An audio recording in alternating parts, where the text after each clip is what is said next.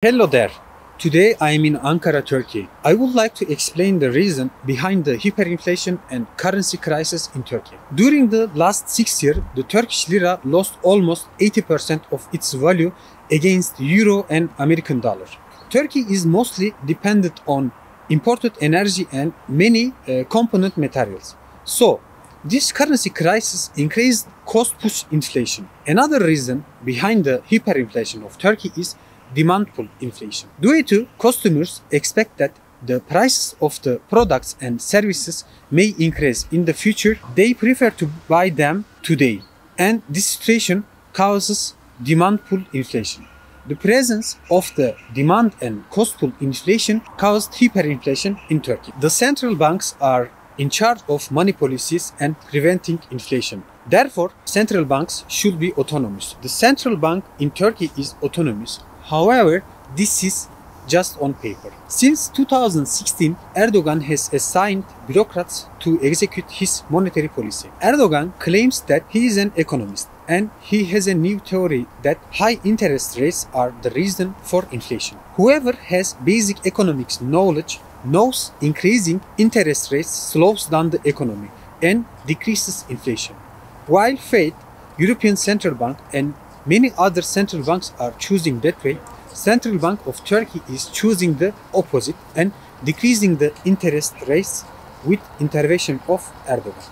He admits that intervention as due to usury is forbidden in Islam religion and they will not use it as a tool. When financial markets reacted to this situation, Turkey found itself in a currency crisis, which consequently caused hyperinflation.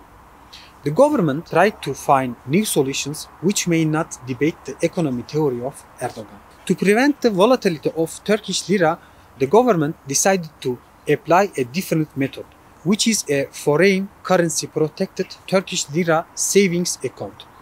This means that if you keep your money as Turkish lira, you may generate an income based on the current interest rate. Yet, if the currency exchange rate increases and exceeds the income of the interest rate, the government will compensate investors' losses. By using this method, Turkey encourages clients to keep the Turkish lira rather than the foreign currencies.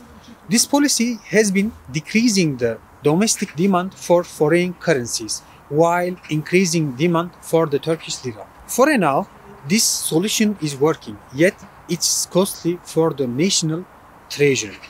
For 7 months, it costed about 85 billion Turkish liras, which is about $500 million with the current exchange rate. This method sees the volatility of the Turkish lira. However, hyperinflation continues. According to Turkish Statistics Institute, the annual consumer price index in Turkey is 85%, while the inflation research group unveils it as 170%. Just to compare with another countries, the inflation rate in Germany is 8.5, in France it is 5.6, in USA it is 8.1, while the world average is 8.8. Only few countries accompany Turkey with double or three-digit inflation, such as Venezuela with 210%, Sudan with 150%, and Argentina with 72% inflation rates. The creative method found for seizing the volatility of the Turkish lira hasn't been found for the hyperinflation. To seize the inflation in housing prices, they restrict the annual rental fee increase to 25%. Another way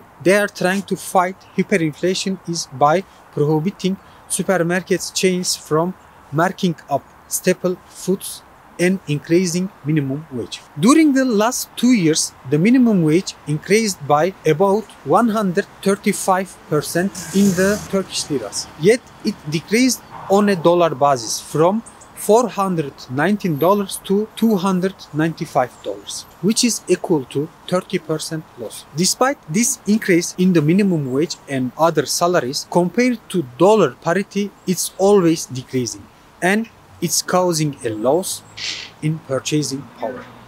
For 2023, government increased the minimum wage to 8,500 Turkish liras, which is about $455. Considering that 38% of the labor force receiving the minimum wage in Turkey, keeping the dollar parity constant is crucial to maintain purchasing power. Let's see if this amount will be depreciated against the dollar or not. Instead of increasing the interest rates, why has Turkey chosen this way?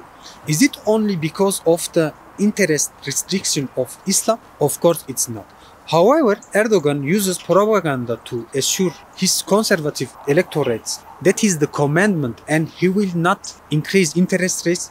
The truth behind this situation is different. Firstly, increasing interest rates will slow the economy, which may consequently increase the unemployment. Purchasing goods and services more expensive than normal or risk becoming unemployed. Which one will make voters angrier?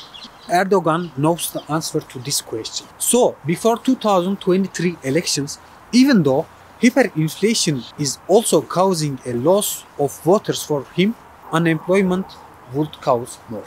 According to the Turkish Statistics Institute, currently unemployment rate is about 11%, and he's trying to overcome this period with minimum damage.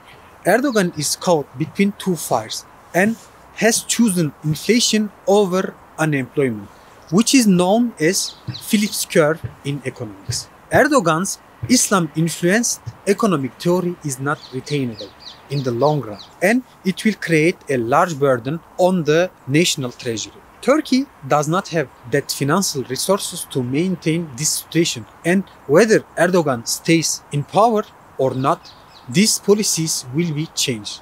What do you think? Will these Islam-influenced economic policies keep Erdogan on power?